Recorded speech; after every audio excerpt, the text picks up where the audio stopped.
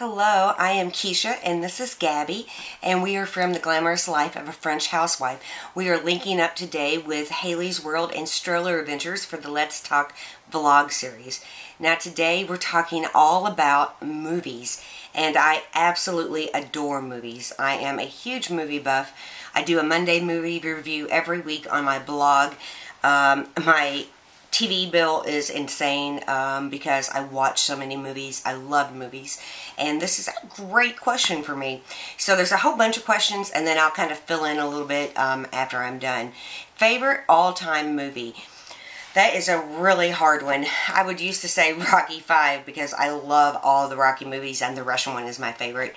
But really my favorite movie is either going to be Spy Game with Brad Pitt or Pride and Prejudice, and I know that's a really big difference, but those are my two favorites. I love Pride and Prejudice. I could watch it a million times.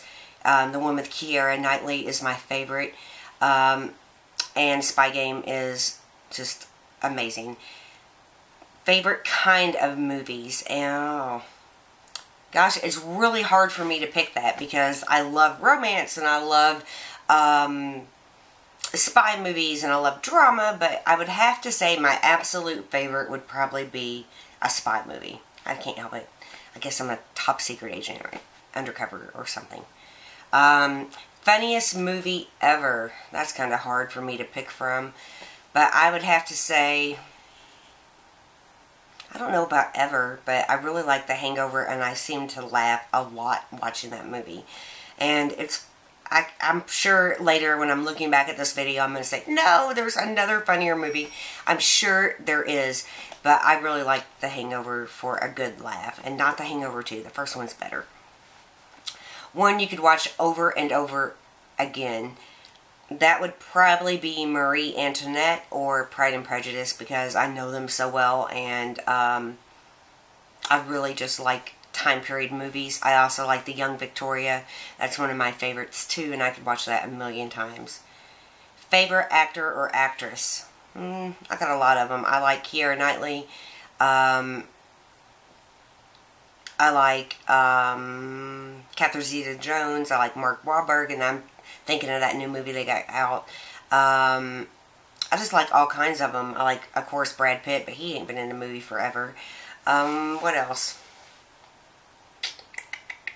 Other actors and actresses that I really like. I'd have to look at my movies to figure that out.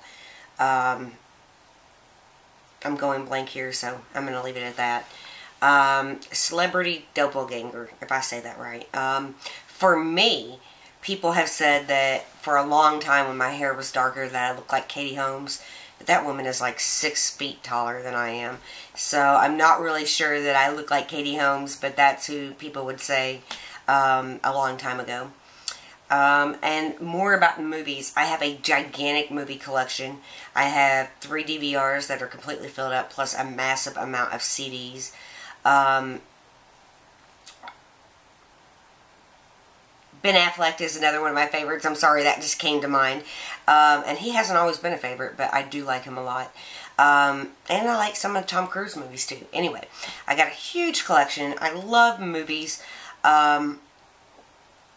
I stay at home all day, breed cats, take care of the kids, and watch movies while I'm like cleaning the house or whatever. And yeah, I love them.